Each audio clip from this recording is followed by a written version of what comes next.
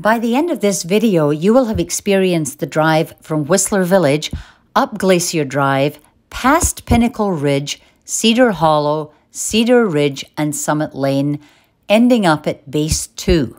Now, Base 2 is the home of the mid-station for the Excalibur Gondola, which runs from Whistler Village up Blackcomb Mountain. Now, here I am at the intersection of Village Gate Boulevard. On the left is Northlands Boulevard, and on the right is Whistler Way, and that leads into the conference centre and round to the Weston. But we're going straight ahead along Village Gate Boulevard, and at the end here I'm going to turn right onto Blackcomb Way. That's us going under the overpass, if you will, for the village stroll. On the right, Pan Pacific. On the left, the fire hall and the municipal buildings.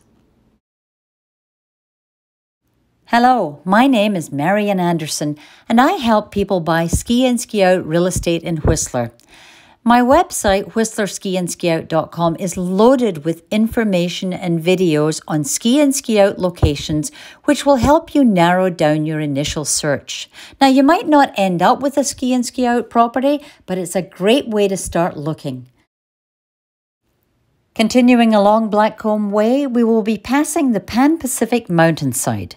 Now, this property is in a stellar ski and ski out location in Whistler Village.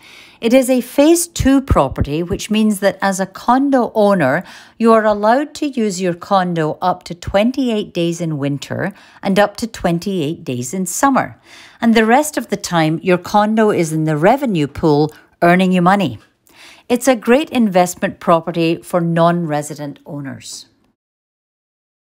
On the right-hand side, we're going to see the slopes of Lower Olympic off Whistler Mountain converging with Village Run off Blackcomb Mountain and ending up in Whistler Village. And as we curve round, on the right-hand side is the development of Snowy Creek. Half duplexes and townhomes in there, within excellent walking distance to Whistler Village. Great location. And across the road on the left-hand side there, that's the Gables. Turning off Blackcomb Way, you will see on the right-hand side as we head up Glacier Drive, a bus stop. And that's where you should get the bus to go up Glacier Drive. Never attempt this walk because there's no sidewalk on this road. And I have seen many people attempt this, and the problem is that once you're on this, you can't get off. There's no way to get off Glacier Drive. You've got to keep going. It's far too dangerous to walk down even at any time of the year. And that's why most people will walk down either the Magic Run or the walk down Village Run to get to where they want to go in the village. I shot this video in January about 11 a.m.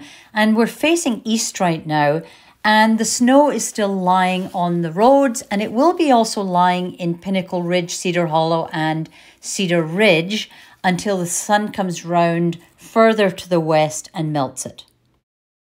So as the snow melts and sprays up on the windshield, sorry about that, on the left-hand side we'll see the entrance to Pinnacle Ridge.